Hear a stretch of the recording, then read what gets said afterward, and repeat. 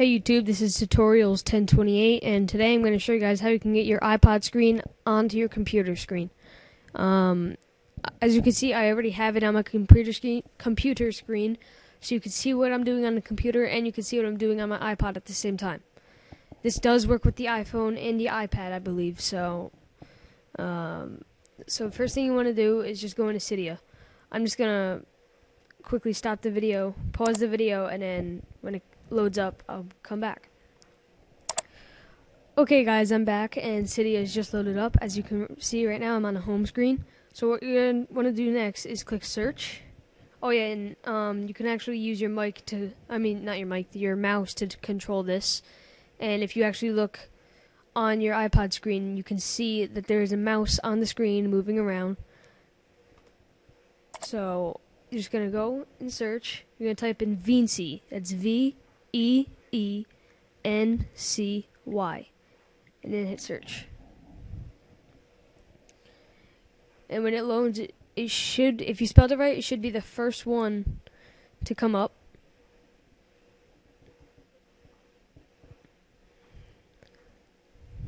I'm sorry guys, Cydia is taking forever to load. And I know if I pause the video right here, it's just going to load up as soon as I click pause. So I'll wait the extra couple seconds. You know what? Never mind. I'll pause the video. What did I tell you? As soon as I clicked pause, it loaded up. So as you can see, it says this first one right here. It's from Cydia and Telesforio Networking. You just click on that. And mine says modify because I already have it installed.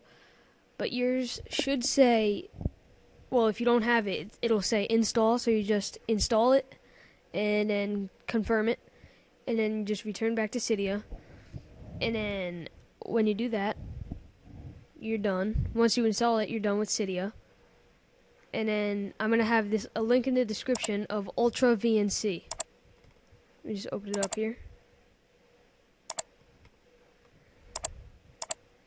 When you install it, you'll get the setup, and then you'll get Ultra VNC server, and then you get Ultra VNC viewer. You're going to want Ultra VNC viewer. When you open that up, you just put in your IP address, and by that, you just go to settings,